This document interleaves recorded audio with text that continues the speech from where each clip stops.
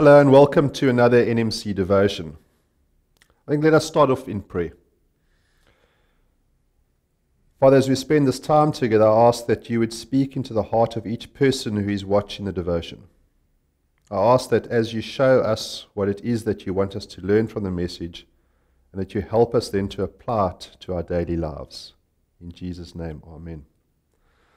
It really is great to be able to share another weekly devotion with you. And for those of you who have religiously tuned in to watch these devotions, I would like to extend a thank you to you. And I hope that they continue to be a blessing in your journey. And I pray that the few words that I'm going to share to you now are going to be beneficial either to you or perhaps to someone that you know who you could share these words with. Let us start off by turning to the reading. I'm going to be reading from 1 Kings 2 and reading from verse 1 through to 4. And when the time drew near for David to die, he gave a charge to Solomon his son. I am about to go the way of all the earth, he said, so be strong. Act like a man and observe what the Lord your God requires. Walk in obedience to him. Keep his decrees and commands, his laws and regulations, as written in the law of Moses. Do this so that you may prosper in all that you do, and wherever you go, and that the Lord may keep his promise to you. If your descendants watch how they live, and if they walk faithfully before me with all their heart and soul, you will never fail to have a successor on the throne of Israel. I'd like to have a chat around two areas which appealed to me when I sat with this reading. What David shared with Solomon, and then what happened thereafter. I asked the question, what makes a good leader?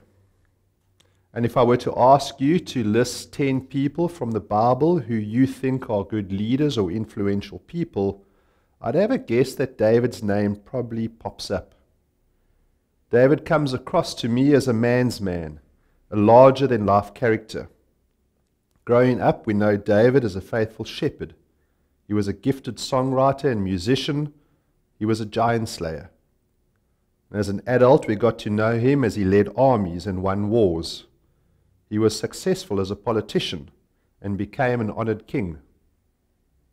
Yes, there were times that he resembled all of us in the mistakes that he made and his sins, but he always led with integrity, as we read in Psalm 78, verse 72. With an upright heart, he shepherded them and guided them with a skillful hand. From our reading, we see that David is in his last days, and he calls for his son Solomon, as he wants, to share the wisdom and the knowledge that he has with his son before he dies, about what it will take for Solomon to also be a great leader, to be as great as David was. These are big shoes to fill, and if I was Solomon having to take over from David, I think I would have arrived there with my notebook ready to take the notes and the strategies that David would have shared, the plans, the wisdom and motivation which someone like David could have given me that I could maybe use. But David makes no reference to how to win wars, make lots of money or fame, how to get people to listen and follow you. He doesn't speak about glory. He simply says to Solomon, walk in obedience, follow God, and you will prosper. Do this, and you will be successful.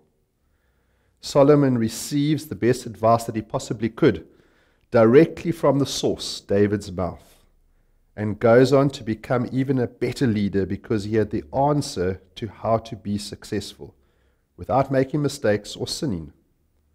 But the story doesn't quite go like that, does it? We read in 2 Samuel 7, I will raise up one of your descendants, your own offspring, and I will make his kingdom strong. If he sins, I will correct and discipline him with the rod, like any father would do. But my favor will not be taken from him. Your house and your kingdom will continue before me for all time, and your throne will be secure forever.